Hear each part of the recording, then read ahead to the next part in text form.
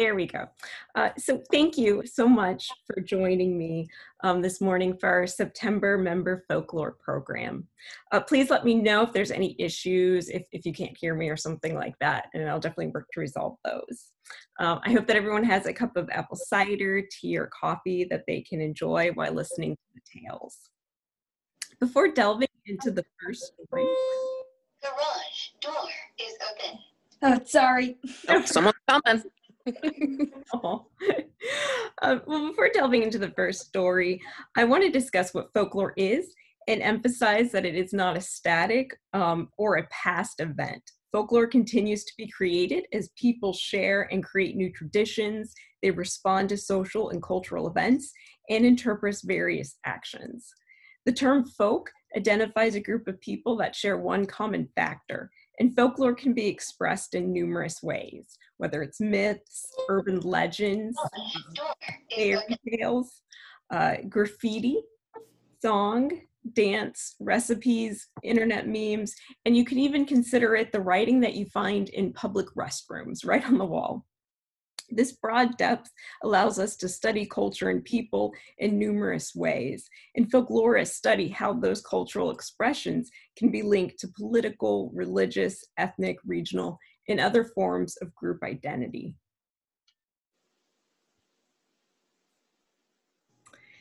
In our first tale, we meet Molly Cottontail. She first appeared in Joel C. Harris's collection of Black American folk tales, which he began publishing in 1881, involving a character named Uncle Remus. As with many oral traditions, a trickster character appeared, a figure that succeeded by either outsmarting or outwitting a more powerful opponent. While these were fanciful adventures, often involving a cast of animals, these tales demonstrated how less powerful persons, such as the enslaved, could overcome more powerful agents, such as slave owners. The trickster character allowed people to fight back indirectly in oral traditions and literature, and we actually see the trickster evolving over time as it responded to new challenges in different cultural, social, and economic conditions. Molly Cottontail appeared as Briar Rabbit's girlfriend, and you can see the novel that used many established figures along with new ones. In the tale Molly Cottontail Steals Mr. Fox's Butter, we see her outwitting the male figures. So I'm going to go ahead and read that now.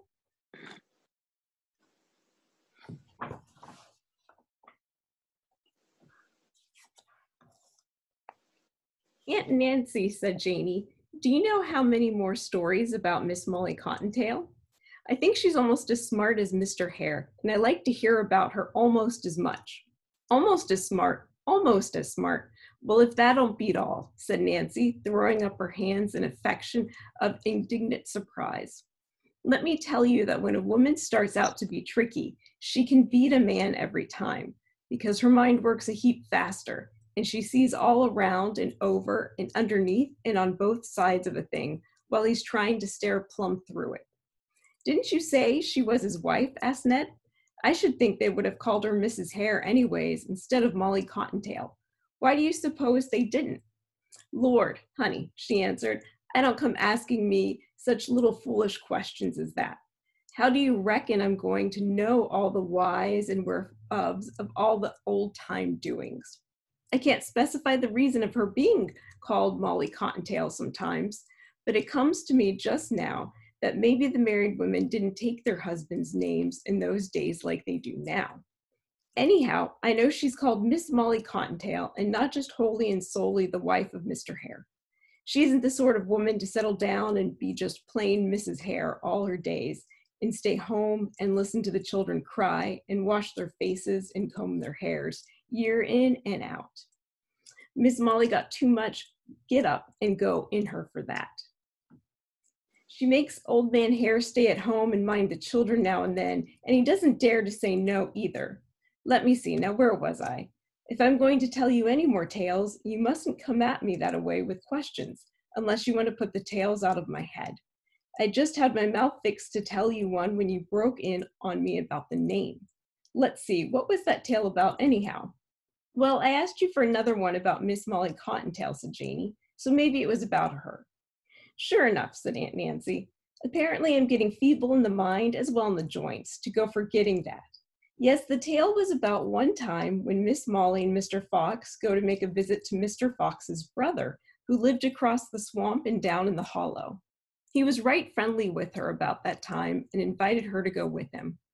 She was all dressed up in her good clothes and her good manners, going along making herself mighty agreeable, talking about this and that, cutting her eye up at him real sweet and sticking as close as a burr to a cow's tail. Why, I didn't suppose they would ever be good friends after the trick she played him, said Janey. This happened so long ago, she answered, that after old Fox plumb forgot they ever had any fallings out. You better not pester me any more. I might forget the tale clean as a whistle.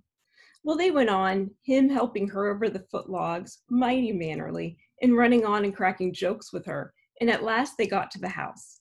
Mr. Sly Fox's brother, which they called Hungry Billy, because he was all the time eating up folks' chickens.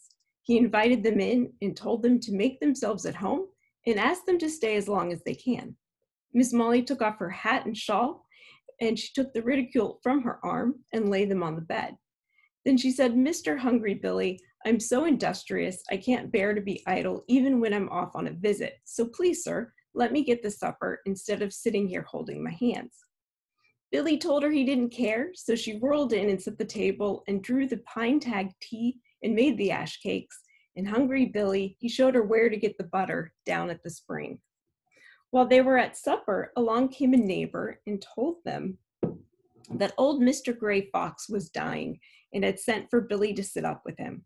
So Billy excused himself and asked them to take care of the house until he came back and make themselves right at home. Then he went off with the neighbor. That night when Mr. Fox got to nodding and snogging by the fire, Miss Molly, she slipped out to the spring and ate up the butter down to the very last smidgen, and then set to and licked the crock until it was as clean as if it had been scoured. Then she licked her mouth and whiskers clean and came in and sat down by the fire again before Fox had time to wake up and miss her. She sat there looking as innocent as a lamb, going on with her knitting and humming a tune, just as if she had never had butter on her mind nor in her mouth. Next morning, Hungry Billy came back, cross and sleepy from the sitting up, and when he went down to the spring to get the butter for breakfast, there sat the crock, empty as a gourd. I let you know he was mad.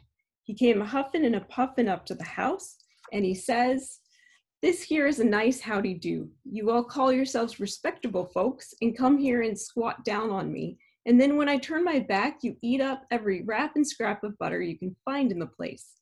I've been thinking you all were folks, and now I find you were hogs. And with that, he turned his back on both and went flouncing out the door. They followed him, declaring they didn't know anything at all about the butter, and Miss Molly, she did enough talking for both, she did. She says, it wasn't me, sir, indeed it wasn't. I cross my heart. What would I want with your butter anyways? I've got plenty of butter at home. I don't have to go to the neighbors for every little old snack or victuals I want. Besides that, I've got a mite delicate stomach, and I can't eat any butter unless I make it myself, because I'm not sure if the folks have been right clean and careful in the making of it. That made Hungry Billy madder than before, and he says, well, maybe my butter wasn't clean. I don't know about that, but I do know about this. It's clean gone, and what's more, one of you two is the persons who goned it. I'm going to keep you both right here until I find out which is the thief. Molly, she thought a little, and then she said, Mr. Billy, I'm very sorry this happened, indeed I am. But what's done can't be undone, and so the only thing now is to prove which of us took your butter. If I'm not deceiving myself, I know the sure and certain way to find out which is the thief. Just you go along about your work and let me and Mr. Sly Fox lay down yonder in the sun all day. And when you come back this evening, I bound, you can tell us which of us done ate the butter. How come, says Hungry Billy. That's as easy as rolling off a log, she says. The heat of the sun is going to streak through and draw the grease out. So when you come back, all you have to do is rub your fingers over our stomach, and then you'll know in a jiffy who swallowed your butter. Mr. Slickery Sly Fox agreed to this because he knew he hadn't taken the butter, so he wasn't afraid it would be proved to be him. Hungry Billy, he said it looked mighty reasonable, and he agreed to it too, and went off across the swamp to tend to his work, and left them both there laying in the sun. After a while, she said, blinking and batting her eyes like she can't keep them open, "Mr. Fox, that sun makes me powerful sleepy. Please excuse me, sir, but I'm just naturally obliged to take a little nap." Fox said he believed he'd take one himself, and he shut his eyes and put his nose down between both jaws and gave his tail a whip or two to drive away the flies, and pretty nigh he was fast asleep. Miss Molly, she watched out of the corner of her eye, and when she saw he was good and sound asleep, she lit up from that without making no noise and struck out for a neighbor's spring and got her a handful of butter. She came tiptoeing back and stooped down and rubbed the butter all over Mr. Fox's stomach, so softly that he couldn't feel it. And then she went and licked her paws clean and laid down in her place again and kept one eye on him. About the time when she suspected Hungry Billy home, she shut her eyes and snored so loudly he heard her clean across the hollow. When he came up to them, they were apparently fast asleep, and Billy, he reached down and ran his hand over Mrs. Molly's stomach, dry as a bone. Then he tried Mr. Slickery Sly Fox, and he brought up his hand covered with grease and smelling loud of butter. Billy was in a terrible taking and made such a fuss that he woke Mr. Fox and fell to accusing him of taking the butter. Old Fox was so surprised to find his stomach covered with butter that he couldn't say anything at all. About then, Miss Molly Cottontail began to stretch and rub her eyes and pretend like she just woke up. She listened to all the goings-on, and then she commented to make great admiration. "I can't believe this if I hadn't seen it with my own eyes. I'm certainly scandalized that a friend of mine has taken to stealing, most especially on a visit. I declare to goodness my feelings are so hurt that I can't rightly express myself, and what's more, I can't stay here associating with a common thief. I've got my young family to think about. So long, Mr. Hungry Billy. I hope you're going to give that man a good walloping, because he certainly earned it, coming here, putting up on you, and then cleaning out your butter. Next time you get me to go visiting with you, Mr. Slickery Sly Fox, you'll be a heap older and smarter than what you are this minute." With that, she went scooting before she feared if she stayed longer, she might get found out somehow or another. Hungry Billy, he thought a little while, and then he said to Mr. Fox, "Well, I'm going to let you off this time because you are my kin and I don't want to disgrace you. I don't want to let folks know I've got a thief for a brother. But don't let me catch you in these parts anymore, or I'm going to set to work and lamb the butter out of that greasy hide of yours. You hear me talking." Fox, he declared and swore that he wasn't the thief, but Billy didn't pay any attention to him.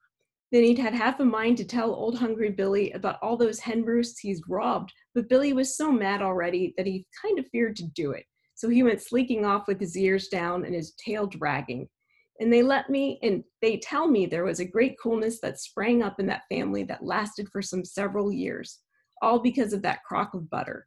I let you know, children, it doesn't take much to start a family quarrel, but it takes a heap of time and trouble to patch one up, just the same as it does with those holes where little Master Ned snagged in his breeches, and it never seems the same after the patching either.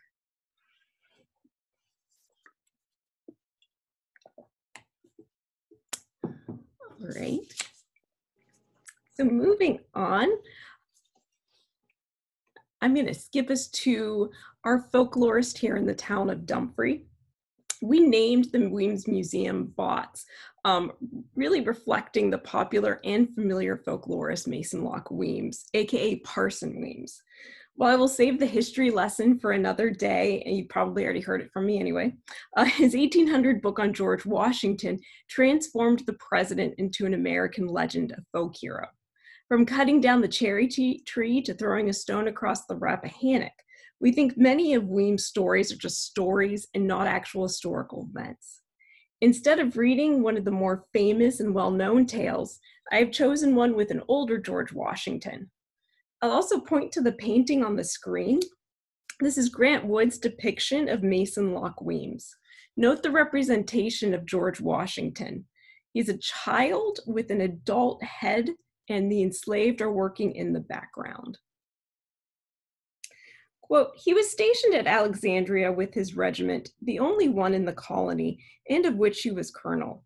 There happened at this time to be an election in Alexandria for members of assembly, and the contest ran high between Colonel George Fairfax and Mr. Elsie. Washington was the warm friend of Fairfax, and a Mr. Payne headed the friends of Elsie. A dispute happening to take place in the courthouse yard, Washington, a thing very uncommon with him, got warm, and which was still more uncommon, said something that offended Payne. Whereupon the little gentleman, who, though but a cub in size, was the old lion in heart, raised his sturdy hickory and at a single blow brought our hero to the ground. Several of Washington's officers being present whipped out their cold irons in an instant, and it was believed there would have been murder offhand. To make bad worse, his regiment, hearing how he had been treated, bolted out from their barracks, with every man his weapon in his hand, threatening dreadful vengeance on those who had dared to knock down their beloved colonel. Happily for Mr. Payne and his party, Washington recovered, time enough to go out and meet his enraged soldiers. And after thanking them for this expression of their love, and assuring them that he was not in the least, he begged them, as they loved him or their duty, to return peacefully to their barracks. As for himself, he went to his room, generously chastising his imprudence, which had thus struck up a spark that had like to have thrown the whole town into a flame. Finding on mature reflection that he had been the aggressor, he resolved to make Mr. Payne honorable reparation by asking his pardon on the morrow. No sooner had he made this noble resolution than, recovering that delicious gaiety which accompanies good purposes and a virtuous mind, he went to a ball that night and behaved as pleasantly as though nothing had happened. Glorious proof that great souls, like great ships, are not affected by those little puffs which would overset feeble minds with passion or sink them with spleen. The next day he went to a tavern and wrote a polite note to Mr. Payne, whom he requested to meet. Mr. Payne took it for a challenge and repaired to the tavern, not without expecting to see a pair of pistols produced. But what was his surprise on entering the chamber to see a decanter of wine and glasses on the table. Washington arose and in a very friendly manner met him and gave him his hand. Mr. Payne, said he, to err is nature, to rectify error is glory. I find I was wrong yesterday, but I wish to be right today. You've had some satisfaction, and if you think that sufficient, here's my hand. Let us be friends. Admirable youth, noble speech. No wonder, since it charms us so, that it had such an effect on Mr. Payne, who from that moment became the most ardent admirer and friend of Washington, and ready at any time for his sake to charge up to a battery of 42 pounders. Also with folklore, we can really look into just records such as engagements and wedding announcements. And these are rather short, but I've picked up a few that I thought were fun and kind of show the folklore of our area. The first wedding was recorded for Zoa Clifton. They described her wedding, quote, "The ceremonies were ushered in with wedding march, sung by the assembled campers, and the bride and groom to be stood before the rustic altar under the star-spangled banner to be united in the holy bonds of wedlock. The beautiful solemn words of the marriage ceremony were unaccompanied by the customary strains of the pipe organ, but the murmur of the hidden waters floated upwards, mingled with the gentle crooning of the wind among the treetops, while silvery bird notes wove threads of melody into the roof of semi-silence."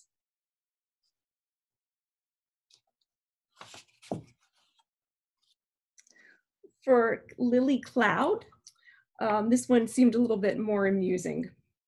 Quote, "When they returned to Kimball, a heavy snow had fallen, and as they had several miles to walk before getting to the house of Mr. Fox, a brother-in-law of the groom, they started but found the snow too deep for the bride to walk.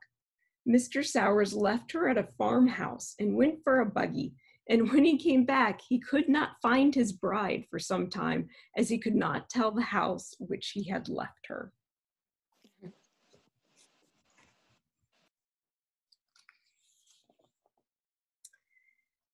And then finally, we have Mr. Hedrick. Quote, "Mr. W.P. Hedrick and Miss Lily, daughter of Mr. and Mrs. W. Kinchley of Brentsville, were married in Washington on last Wednesday. It was one of those old-fashioned runaways. Her parents opposed the band so strongly that they thought best to run away. So on Tuesday evening at 11 o'clock, accompanied by his cousins, they drove within a mile of Brentsville, taking a buggy. The brave knight drove to her house, and at a given signal, with hat and shoes in hand, she quickly responded, and then the drive for Washington began, which was made in about 6 hours. The groom is a prosperous young man of our town, and we heartily congratulate him and wish him much happiness. And this, by the way, the book I just read from took quotes from the Manassas Gazette and the Journal from the late 1800s, early 1900s, and it is available to borrow in the Lee Lansing Research Library. And I also have one other story that I really want to make sure I have time to read, and I don't want to keep you past 10:30, as I said 10:30. But this one came from a family and a friend of our families here in Dumfries. And this one involves teetotalers. And I kind of put up a little information on the screen about that. Teetotaling meaning that you abstain from any alcoholic beverage. This became popular. It didn't kind of start out as such.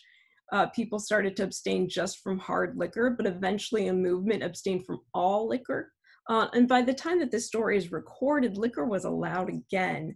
But the people here in Dumfries, or at least the people we're going to read about, were still not quite drinking. Quote, the use of alcohol was not totally forbidden and was sometimes used for medicinal purposes. In a small cupboard, we kept a bottle of Mogan David wine and a whiskey filled with rock candy called Rock and Rye. A teaspoon of whiskey and tea for colds and flu, and a small glass of wine for cramps were considered legitimate uses. The bottles were sequestered in a cabinet with shot and rifle shells, rat poison, and other dangerous items. So the first story I want to tell you is somewhat shocking considering how my aunt and uncle regarded alcohol as a general rule. Myrnie wanted to have a beautiful party for her 25th wedding anniversary. She was famous in the town of Dumfries for entertaining, and she wanted this one to be very special. She wanted to celebrate a quarter century of a happy marriage in a big way. Someone told her that it would be lovely to have champagne punch. They had a recipe and, quote, no, it wasn't strong at all. She need not worry about that. And wouldn't the guest want to toast the happy couple?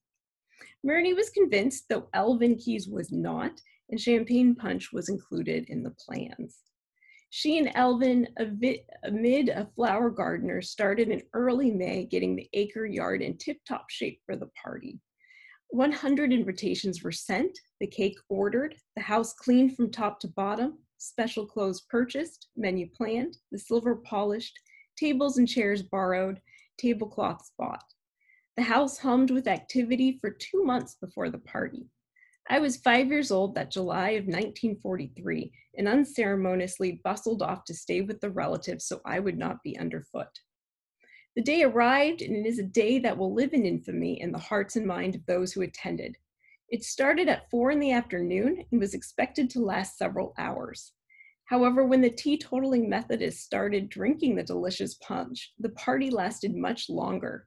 At 9, Mary Williams, Myrnie's best friend, ended it by standing on the table and reciting the poem, The Sinking of the Titanic. She followed that by singing through tears all the verses of Nearer My God to Thee.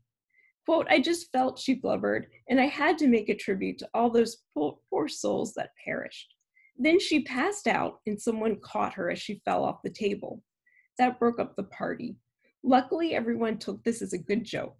Mary laughed about it the next day, through her headache, though she never drank anything stronger after that than coffee or tea. Now, this particular reminiscence that was shared, the lady also donated a few others. So you'll see that already on our blog, such as talking about the 1918 pandemic. And there will be a special Halloween one coming up soon as well. That was amazing. That is a great story. And then one other way to really explore folklore is through music. And Virginia is great with folk festivals, although right now things are kind of on hold. However, I did put up this song from 1916. I'm not going to sing it. I am not a good singer, but I liked this one called She is the Sunshine of Virginia. And it talks about the bluebirds mating, sweeties waiting, I'm returning home today. If you got a heart within ya, my little girl is bound to win ya, just like the sunshine of Virginia. There in the Blue Ridge Mountain, in Virginia far away, there my heart is lying, where the pines are sighing. I am longing for the day when off to church I take her, my little wife for life I'll make her. She'll be my sunshine of Virginia. All the little flowers nod their pretty heads when my sweetie passes by. All the little birdies in the trees, honeybees, hum and sing and everything. And all the little children on their way to school meet her and greet her with a smile. It is any wonder that I love her when, like the sunny skies above her, she is the sunshine of Virginia. And you can find other of these as well. And if you are interested in seeing any of the sources I've used or interested in the PowerPoint that I'm presenting right now too, just let me know and I can send that to you.